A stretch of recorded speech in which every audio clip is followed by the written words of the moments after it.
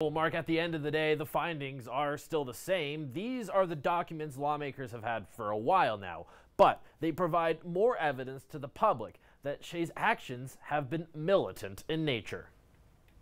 Matt Shea communicating with the public in nearly the only way he ever does, via Facebook today. He attacked the House-commissioned investigation, calling it a political hit job. The investigation was performed by the Rampart Group, an independent firm run mostly by ex-law enforcement.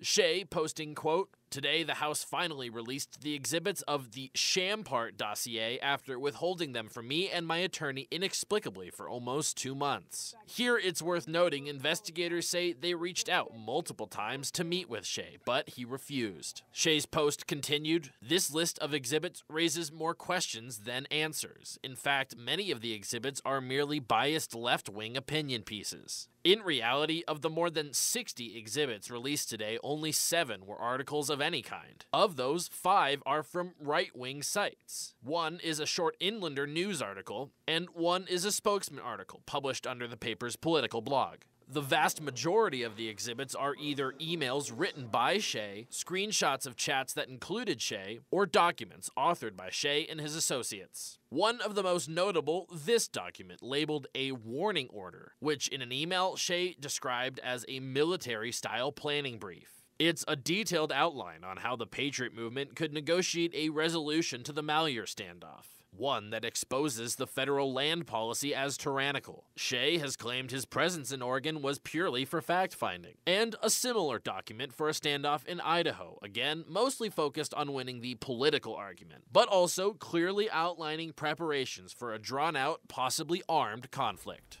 As we mentioned earlier, Shea has been suspended from the Republican caucus, meaning he's essentially without a party in Olympia right now and has extremely limited power. He still has his seat, however. Then again, he'll face perhaps his toughest election yet this August, going up against not just a Democrat, but a fellow Republican with legislative experience. Mark?